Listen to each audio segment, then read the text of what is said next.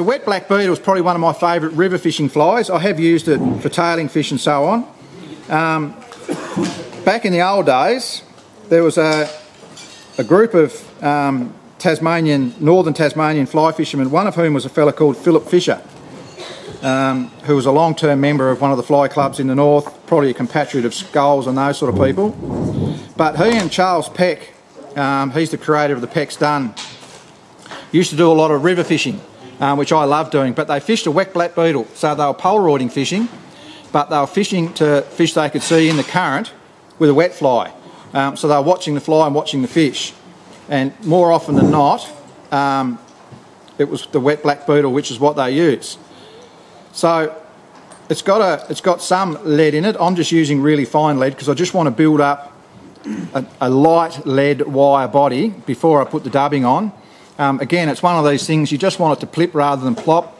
If you're fishing really fast water, probably doesn't lend itself to using this fly. This is one of those flies you use when you're polaroiding fish in a stream, those little gravel bed streams which are probably about knee deep, frog's depth. And get it? See what I did there? Knee deep, frog's depth? Yeah, right, move on. Where you can actually see the fish on the edge of the current, so you can actually watch the fish. It's one of those times when they won't really come up and have a dry. So what's that hook size? The hook size is a size 12 Camazan B160. So I go around the bend a little bit with this one, and I'll build up just a little bit of a base,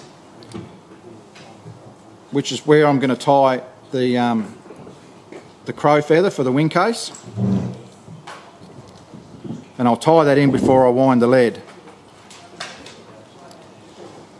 Now with this, I'm going to tie the crow in by the very tips. There's a reason for that, and I'll explain that when I get a little bit down the track.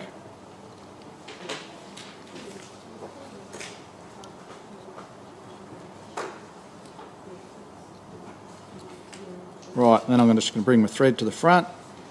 Knock it. You could probably use heavier lead wire than this. I just prefer lighter weighted flies than heavier ones, mainly because when I'm fishing in streams, I fish a 6'6" weight, and while fishing with bead head flies catches a lot of fish, they just drive me to drink when it comes to casting them. And most of fly fishing is about the casting, because we do more of that than we do catching fish, so you may as well enjoy it. Righto, a little bit of lead wire, doesn't matter how rough it is, but just give it a few wraps up and down with thread just so it doesn't slip. Whoops. Right, now we want to dub it. Now you can use all sorts of dubbing. I like that black stonefly stuff which I tied the nymphs out of before. Bear in mind that's round the wrong way. It's got a bit of sparkle. It does help load it up. You can use black seal's fur. Sometimes I've done a mix of peacock glister, which is beautiful sort of blacky, greeny sort of, just gives a nice lift. So what we might do with this one, we'll just do a nice tight little body. So we'll use the squirrel, the black stonefly blend rather. It's got it sitting here if you want to come and get it or pinch a bit. And again, with all thick dub bodies, because you're building this up to be beetle shaped, you really just want to build it up in layers. If you build it up too thick too soon, you end up with a fly that just doesn't look quite right after it's either caught a few fish or been stuck up a few trees. And if you fish a lot of rivers, your flies will get stuck up trees. Just when you wind this on, just give a nice little thick butt right at the back, because that'll help spread the wing case as we come over. You don't want the wing case like a nymph where it's just over the top. You really want it to come out and around the sides. That's one of the great challenges of tying beetles. They look like a simple fly, but they're not really.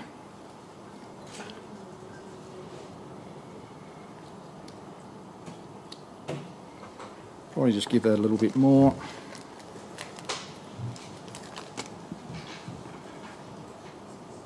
It's an intriguing way to fish rivers with a beetle. You'll learn a lot about yourself and how much stress you can put up with.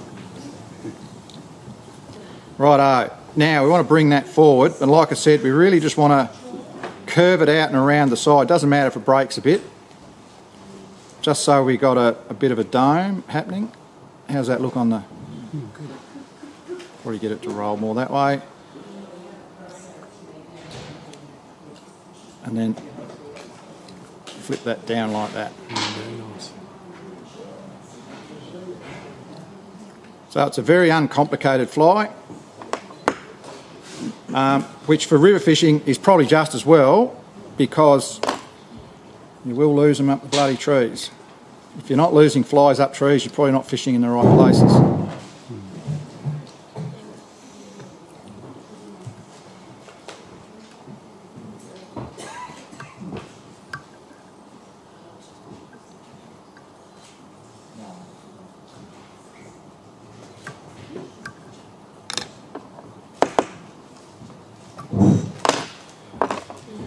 And with a fly like that, I'd just give it a little bit of a... If I could fit that through the gate. Just a few little legs, doesn't matter that much. It's really just a black silhouette. And again, if you can see a fish in the current, instead of casting right up in front of it, cast it to one side. So make the fish turn to one side, so that when this is the fish's mouth, fly, if it comes in like that, sometimes it doesn't quite make the best connection. But if he's like that when he grabs it, then you've got a full right angle so when the hook goes in. Same as polaroiding up the lakes. You really want them to turn sideways to your fly. The worst hooking angle for any fish is when it's coming straight at you and the fly's pointing at like that. And every now and again you'll get gazumped like that.